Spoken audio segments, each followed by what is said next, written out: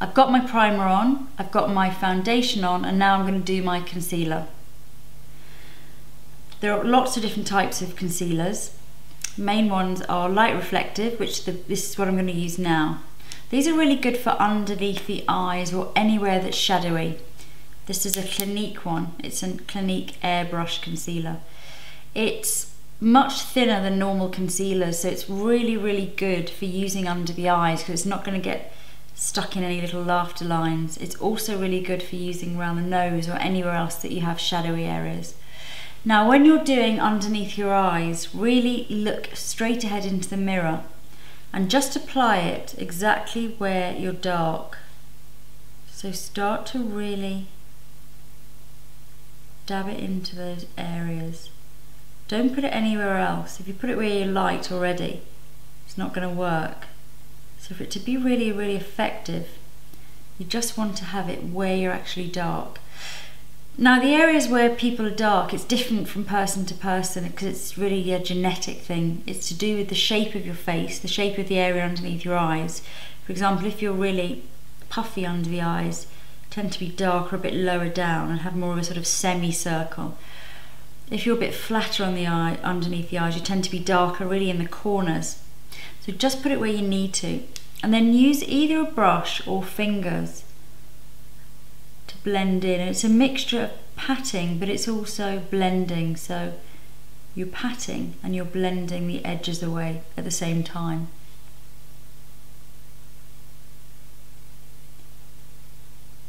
And it's better to build up thoughtfully, so putting it where you need it and keep stepping back, than just to go in and put it on all over the place, which never ever works and tends to look quite odd. So just start to really build up underneath just where you know you're dark, and you can put quite a bit on in the areas where you're dark. It's almost like you kind of cheating those areas light, so put on quite a bit there.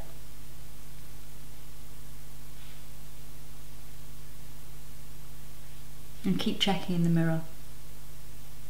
Now you can always go back to this at any time during the makeup. So when you've done all of your face and you're almost ready to go out the door, you can always check, and if you're looking dark underneath your eyes, you can always go back in and just add a little bit more and just freshen up.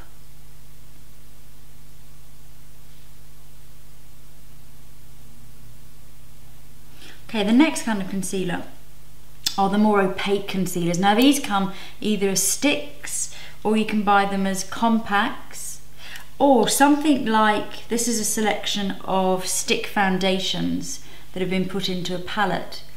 These are really good because stick foundation has a lot of pigment in it, so it works almost like a concealer anyway, and if you use it in a very concentrated way, it tends to cover flaws. Now, getting the colour right is so important, in the same way as it is with under the eyes. You know, you don't want to use anything that's too light and looks really ashy, because it'll look almost as bad as having dark shadows underneath there. Same when you're covering spots. If you use the wrong colour of concealer, you're going to see the sort of area around it, it's going to look lighter, or it looks darker, and sometimes that can be even more eye-catching than the original blemish. So really think about getting exactly the right colour. For that reason, things like palettes, I mean, this is I don't know if this exists anymore, this was a Bobbi Brown one, I don't know if they sell it anymore, but you can buy these in professional makeup shops, different makes obviously, but that kind of thing where you get lots of different shades, or even with these Laura Mercier ones, at least you've got two. So you can use the lighter one when your skin's lighter, the darker one in the summer, and then mix for the rest of the year. So I'd say minimum 2 shades of this type of concealer is best. Now you can use either a larger brush, which is really good if you're doing large areas of concealing. So if you've got areas of pigmentation, or you have red patches, often when you're red on your cheeks, you get red patches down here by the jaw. So for large areas like that, either fingers works well, or a brush. So I'm just going to use this brush just on a few areas where I need some concealing on my chin.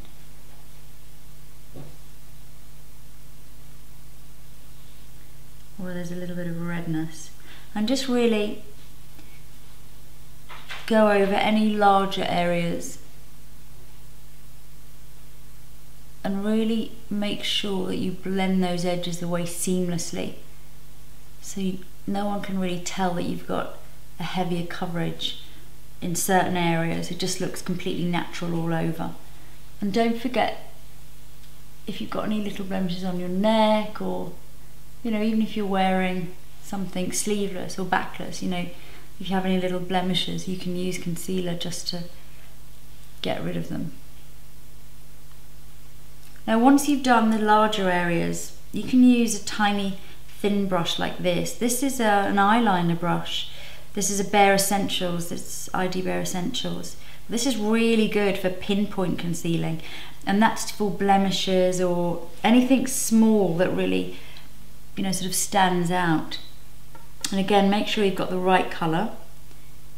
And then you just want to sort of stipple. So for me, I've got a couple of dark marks, and you can just pat with fingers and just make sure that you're really blending those edges away if you're doing this type of concealing. And this is great for actual spots and things.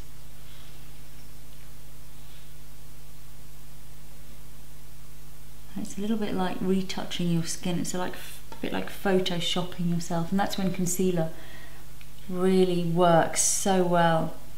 It certainly is something that all makeup artists do, and it's the thing that really makes your makeup look so much more professional, because you're going to have that completely flawless skin without having to have a heavy base on, but everything looks completely perfect and flawless. So just go through and really, any little marks or blemishes that you want to get rid of, just stipple the colour. That's lots of little dots, and then with fingers you can just pat into place. And if you've chosen the right shade, it should completely blend in with the surrounding skin. Just at the corner of the eyes, that's a great one for lifting.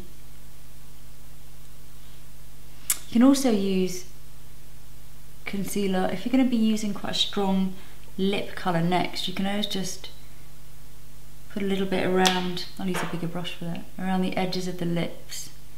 Just means that you've got a nice crisp edge there on which to build your bright lip or whatever you're doing. And then just step back, and if there's anything that's standing out blemish wise, it depends how much time you've got. Obviously, if it's a really special occasion and you want to look completely flawless, you could go around and do every little mark. Otherwise, a little bit of concealing is always good. And that's how to use concealer.